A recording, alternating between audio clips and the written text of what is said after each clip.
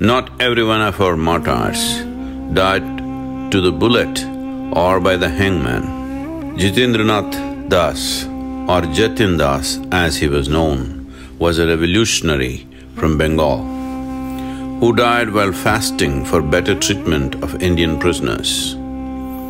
He joined the freedom movement when he was just 17 and soon joined the Hindustan Socialist Republican Association, where he met Bhagat Singh, Rajguru and Sukhdev.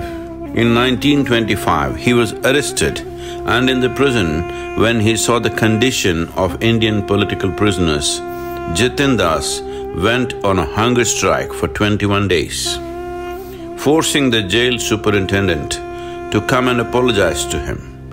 In June 29, he was once again arrested and sent to Lahore jail. The conditions in the jails had not really improved for Indians. Their clothing was never washed, the kitchen was infested with rats and cockroaches, and they were totally cut off from the outside world without any access to newspapers. Das again began hunger strike. Authorities tried to force-feed him, but he resisted. He began to get paralyzed in many parts of his body, but still did not break his fast. As his health deteriorated, the jail committee recommended his release, but the government of the day rejected.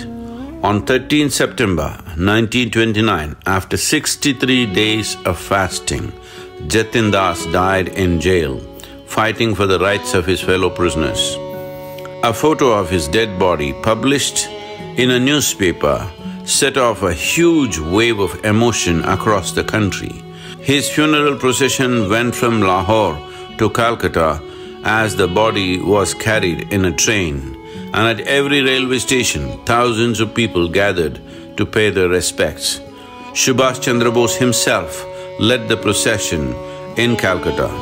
Jatin Das was not even 25 years of age, but with his determination and commitment, he inspired thousands to stand up against the oppressive rule of the day. And it is time we give him his due recognition for his role in freeing India. These great sons of India, if they had lived to become the leaders of our nation would have greatly benefited from this. We bow down to Sri Jatin Das, the man of extreme determination and sacrifice.